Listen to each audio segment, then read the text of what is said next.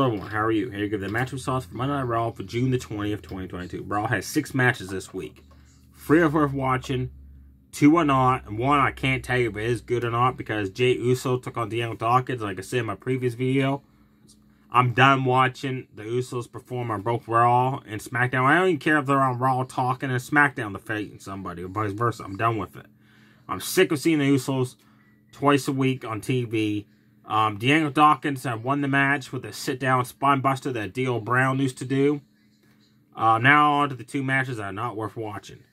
Matt Riddle took on Omos in a Money in the Bank qualifying match. Awful match. Because Omos was in it. Like, Matt Riddle did the best he could to make this match worth watching. But the fans in attendance had no excitement level at all for this match. Omos applied a bear hug. Riddle broke free of it, fought free, ran at him, Omos grabbed a hold of him. We applied the bear hug. Again, Riddle got free. Hit the jump up knee underneath the chin, stunned Omos. Then he went off the top rope to do a move. And Omos, being Omos, wasn't in position. So Matt Riddle basically crashed the burn on the mat, never touched him. Then Omos stood there for 3 minutes and he's like, oh yeah, me supposed to do something. Then he grabbed hold of himself, walked himself at the turnbuckle like he got hit for that top rope move. First off, he never got touched. Second off, you're 3 minutes behind making it look good. Omos counted RKO and won it with a double hand chokeslam. Why in the hell did they give Omos Money in the Bank opportunity? Matt Riddle put on one hell of a match against Roman Reigns on SmackDown last week, and he loses to Omos on Raw. That's telling me right there they got no plans for Riddle, which is a shame. And can you picture Omos climbing a ladder? He's going to climb it, then stop, and look like dumbfounded and stunned. And he's going to probably climb up a couple rungs and climb back down again. Be like, oh yeah, ladder match. Me supposed to climb up ladder and not climb down it. It's just like watching a coconut tree try to wrestle. And there ain't no talent in that whatsoever. AJ Styles took him on Tommaso Ciampa one-on-one. This came about after a Miz TV segment. Again, Tommaso Ciampa just attacked somebody. This time it was AJ Styles. Very short match. Nothing very exciting happened. And it was predictable. You knew AJ was going to be fighting somebody. So he came out on Miz TV wearing his wrestling gear. AJ hit his punch, kick, strike combo on Ciampa. Hit a nice flying clothesline. Ciampa hit a running knee, knocking AJ off the apron to the floor. AJ went for the Styles Clash. Ciampa countered it, knocked him down. Then AJ won with a phenomenal forearm. With like 30 seconds after that. After the match, he Styles Clash the Miz for the heck of it. Now on to the matches on Raw that are worth watching. A Gauntlet match. The almighty Bobby Lashley took on the Alpha Academy and Austin Theory. If he had beaten all 3 guys, the next week he gets the United States title match against Austin Theory. He faced Chad Gable first. He ran for the spear. Gable countered it, knocked him down. Like a toe hold takedown on his leg. Applied the ankle lock. He had that on for a good 4 minutes. Almost 5. Lashley just screaming in agony. Lashley finally got free of it. Chad Gable just knocked him back down. German suplexed him. Almost won the match with a nice top rope moonsault, but Lashley just kicked out in the nick of time. Then Lashley won by submission with the Master Lock. After that, Otis attacked him, because Otis was next in the Gauntlet match. Otis kicked his ass. Like, Otis had a running splash on the outside, tossed him really hard, back first to the barricade, threw him face first, and shoulder first at the turnbuckle ring post. Went hauled off and just kicked him right in the midsection. Then Lashley went for the clothesline. Otis barrel rolled, ducked it, turned up, got up, and just blasted Lashley with the clothesline of his all. Then Lashley went for the Master Lock, but he couldn't hook Otis into it, so he speared him. And Chad Gable attacked him, so Bobby Lashley won by disqualification to advance to the 3rd person, which was Austin Theory, the current United States champion. Before Theory made his entrance, coming out of the ring, the Alpha Academy had a double team German suplex, running splash on Lashley. Austin Theory got in, grabbed hold of him, went for the TKO. Lashley cricket countered it for the 1-2-3. So Bobby Lashley wins, goes on next week to face Theory for the United States title. Check out the Gauntlet match, folks. It was very good.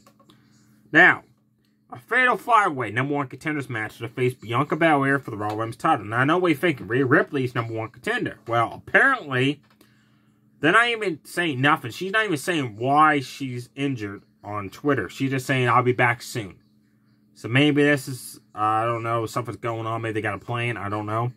So Bianca had to have a new appointment for Money in the Bank when she defends her Raw Women's Championship. So Alexa Bliss, Liv Morgan, Becky Lynch, Asuka, and the returning Carmella. And folks, Carmella did not wear that goddamn awful mask. I was happy. Great fatal 5-way these 5 women put on to start off the show, Raw. Amazing match, check it out. Carmella was on fire. She Irish hit Alexa Bliss down hard. Like, I'm surprised Alexa didn't get a concussion from how hard Carmella just whipped her down. And then she tossed Liv off the top rope, knocking down all the other 3 women outside the ring. Alexa hit rapid fire forearms on Becky Lynch. It had no effect whatsoever. Becky just absorbed all those forearms and then just hit a nice exploder suplex on her. Liv got in, quickly took down Becky Lynch. Asuka got in, hit a nice spin kick on Alexa Bliss, just knocked her right out of commission. Liv quickly hit a code breaker on Becky. Asuka applied the Asuka lock on Carmella. Alexa broke it up with the knees to the gut. Alexa hit Twist of Bliss off the top rope because Becky was covering Asuka, and I don't know where. It was just amazing how Alexa Bliss ran by, jumped off the top rope, Twist of Bliss to break up the pinfall. Alexa hit a second Twist of Bliss. Liv got her knees up. Then suddenly Carmella slid into the ring, super kicked Alexa Bliss down, pinned Liv, and she pinned, who was it? Oh, sorry. She slid in, tossed Alexa Bliss outside, and super kicked Liv Morgan for the 1-2-3. So now we got Carmella versus Bianca, Money in the Bank. The last match to talk about. We were supposed to have this match was Becky and Asuka in a Money in the Bank qualifying match. They still put that match on as the main event. Really good match. But I'm sick and tired of seeing these two win them on the main event. Like, they were main event Raw like 3 times last month. 1 week after the other. We had like maybe 2 weeks when they didn't main event Raw. Now they're back to main event Raw. Like, give it up. Like, you ran its course with these two main eventing. Becky attacked Asuka on stage. They brawled for a few minutes. Asuka hit a nice hip attack, knocking Becky to the outside through the ropes. She attempted a code breaker. She didn't connect with it at all. Becky did the best she could to sell it. Becky tripped Asuka on the top rope and sent her to the outside really hard to get a rest in the corner. Asuka dodged a leg drop, hit a Shining Wizard. That was nicely well done. Then she did her like spinning back fist combo strike she did. Becky grabbed hold of her, hit the exploder suplex. Asuka quickly hit another hip attack. Becky quickly kicked her out of to the outside. Becky applied the Asuka lock on Asuka, and Asuka quickly got out of it. That was cool to see now. Becky sent Asuka into the middle turnbuckle face first. And then Becky started hauling off and started kicking away at her. Asuka just came off the top rope with a nice pistol perfect drop kick. Both women tried to do like one pinfall, like one would pin the other one, 1-2, the other one kick out, quickly pin the other one. Asuka got up, hauled off, and spin kicked Becky Lynch, and Becky just went down like a tree. And Asuka won. So Asuka's in Money in the Bank now, joining Liv Morgan, Alexa Bliss from Monday Night Raw. On SmackDown, it's Lacey Evans and Raquel Gonzalez. And on SmackDown this week, it's Chelsea Blackheart versus Aaliyah.